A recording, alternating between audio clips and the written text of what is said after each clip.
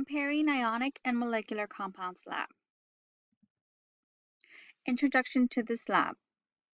The atoms in a compound are held together by chemical bonds. Chemical bonds are classified as covalent if the bond is formed when atoms share electrons. Compounds held together by covalent bonds are called molecular compounds. Bonds are classified as ionic bonds if the bond is formed when the atoms transfer electrons. The resulting cation and anions attract each other because they have opposite charges. Compounds held together by these ionic bonds are going to be called ionic compounds. The physical properties of a substance such as boiling point and solubility are characteristics of the types of bond holding together the atoms in a compound, as well as the intermolecular forces between the molecules. In this experiment, you will explore the properties and use the data to classify each substance as ionic or covalent compounds. Okay, so the objectives for this lab, we're going to first compare the melting point, solubility, and electric conductivity of several solids. The solids that we will be testing in this lab are going to be the following: sucrose, calcium chloride, magnesium sulfate, citric acid, sodium chloride, and paraffin wax. We're going to classify the solids as ionic, those that have ionic bonds, or molecular, those that have covalent bonds. And then finally, we're going to summarize the properties of ionic and molecular compounds. Okay, these are the different substances that we will be testing in this lab. I will go ahead and zoom each one of them in so that you can go ahead and write a brief description of each of them. Paraffin wax. Go ahead and write a description of paraffin wax. Sucrose. Go ahead and write a description of what you see there, sucrose. Magnesium sulfates. Go ahead and write a description for magnesium sulfates. Citric acid. Go ahead and write a description for citric acid. Sodium chloride. Go ahead and write a description for sodium chloride. Calcium chloride. Go ahead and write a description for calcium chloride. For this next part of the lab, we're going to be looking at 6 substances and recording their melting point.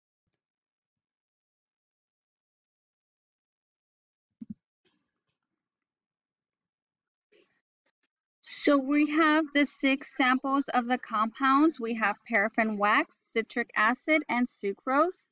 On the other side, we have calcium chloride, magnesium sulfate, and sodium chlorides. We're going to go ahead and wait for this hot plate to heat up. And we're going to go ahead and see at what temperature the observe the changes of this compound by using this thermometer. So we can already see that the paraffin wax is already starting to melt.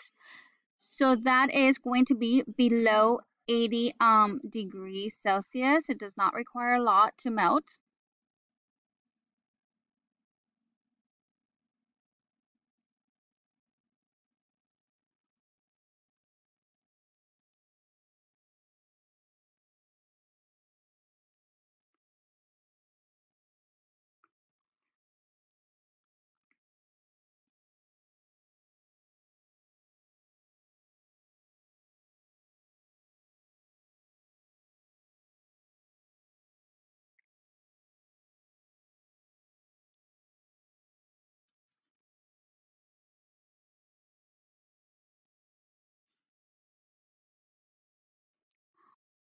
We are starting to observe citric acid is starting to melt. So this is still a little bit below 80 degrees Celsius. So I'd estimate about 60 to 70 degrees Celsius for their melting points.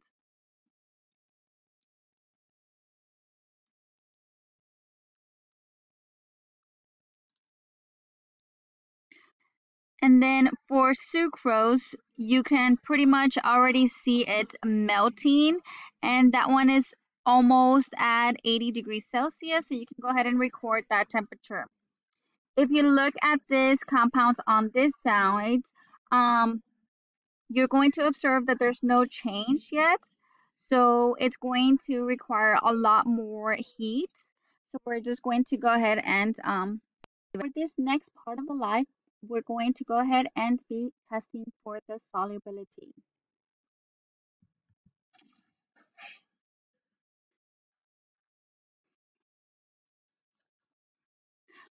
So for the solubility test, I will be putting a little bit of water in these wells and see if the compounds are going to dissolve in water.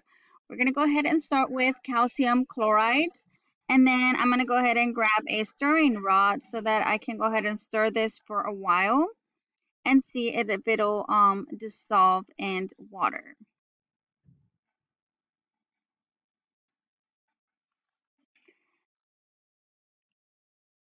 As you can probably see, go ahead and do your observations. Go ahead and see whether it's going to be soluble or insoluble for calcium chloride. We're going to do the same process with paraffin wax. I'm going to go ahead and add a little bit of water and then bring the stirring rod so that I can go ahead and stir it to make sure that it will dissolve. And then let's go ahead and start making our observations to whether you think it's going to be soluble or insoluble. Next, I'm going to do the same process with sucrose, add a little bit of water, and then I'm going to go ahead and stir it with the stirring rod.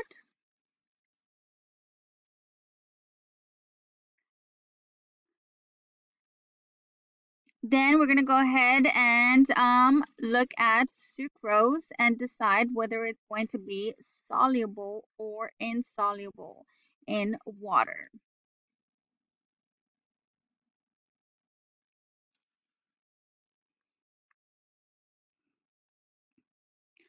All right, magnesium sulfate is next. Same process. We're going to go ahead and add some water to the well, and then we're going to go ahead and use our stirring rod to stir it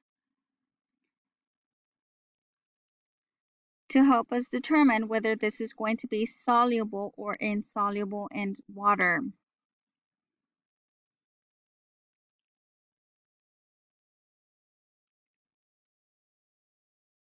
Go ahead and write your observations whether you think magnesium sulfate is soluble or insoluble. Next is going to be citric acid, same process, add some water to the well, and then I'm going to go ahead and use the stirring rod to go ahead and dissolve and determine whether it's going to be soluble or insoluble in the water.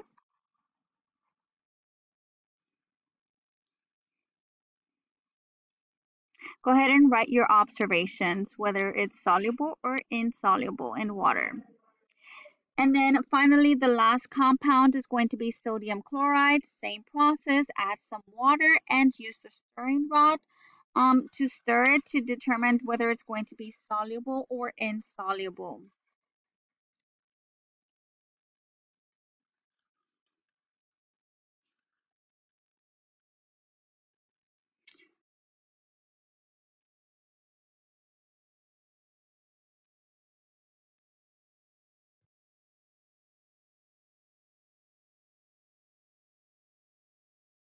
Okay, let's go ahead and write your observations, whether you think it's going to be soluble or insoluble in water.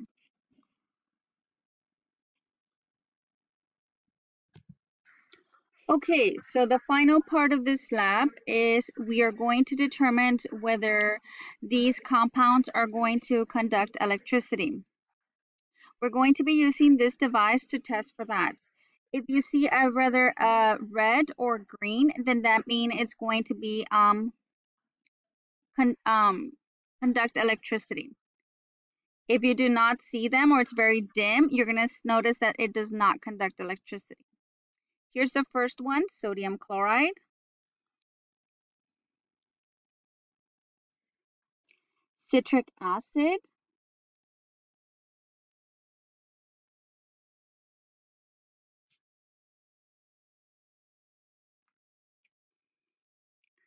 Magnesium sulfate,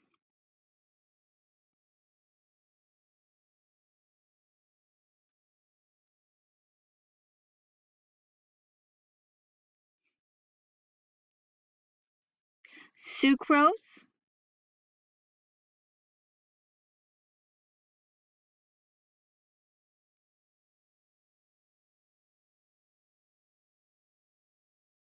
paraffin wax,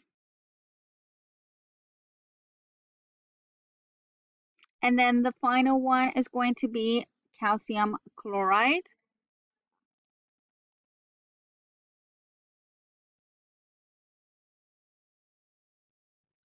Finally, we have conducted all the objectives that we had for this lab, and we're going to follow them up with this analysis questions. According to your data, which substances were ionic? So the substances that you can choose from are going to be sucrose, calcium chloride, magnesium sulfate, citric acid, sodium chloride, and paraffin wax. What evidence do you have whether they are going to be ionic? So make sure that you list all the substances that you think are ionic, and then based on the test that we had, go ahead and provide some evidence that you have. Number two, according to your data, which substances were molecular, meaning covalent? And then what evidence do you have? I want you to list all the compounds or substances that were molecular or covalent. And then finally, look at the chemical formulas for the substances. Can you tell just by looking at the chemical formulas whether the substance is ionic or covalent? And then explain to me why or why not.